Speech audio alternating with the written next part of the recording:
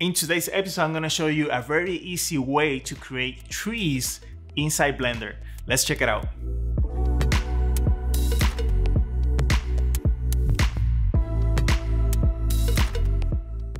Because this is a neat trick here. So let's just say I have a box here. Let's get rid of this empty. Let's say I have a box, a cube.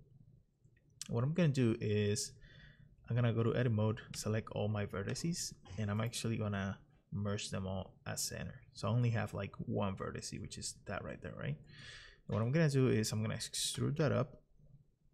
So now I have an edge and two vertices. And now I'm gonna use that edge and I'm gonna apply a skin modifier, right? And right now it doesn't look like anything gray, it's just a box. But now let's add a subdivision surface. It's very simple like that on one. And now what we can do is if we go to edit mode, we're gonna use different keyboard shortcuts here. So Control A is gonna scale my vertex, right? I'm gonna be using, scale that up. I'm gonna be using E to keep extruding. So E, pressing E, pressing E, pressing E, and I can scale with Control A. I can grab here, move around. Now you'll probably have an idea of what I'm doing. So I can keep extruding here, like so.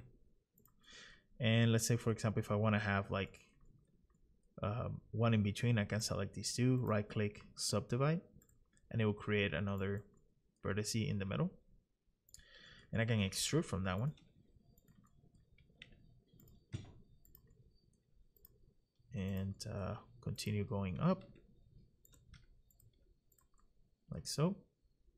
I can also select a few here, Shift D to duplicate. And let's rotate these, scale these up, move them around. And what I'm gonna do is, right now you don't see the skin effect here, but what you can do is, let's select this one and this one. I'm gonna press F to bridge in between those two. And I'm gonna do the same thing to this one and this one here, F. And there we go. So now we can just continue building up this tree. And little by little, very easily, you can create your own tree shapes and branches and stuff like that. So this is like a cool combination that you can, you know, create your own trees and do stuff like that. And then you can take this into maybe a sculpting software and add the details and all that. If not, then you can just keep the regular shaping there. But this is a cool combination to get something like this. All right, guys, so that was it for today's episode. Thank you guys so much for watching. If you got any questions or comments, let me know in the comment section below so I can actually address them. If not, I'll see you guys in the next one.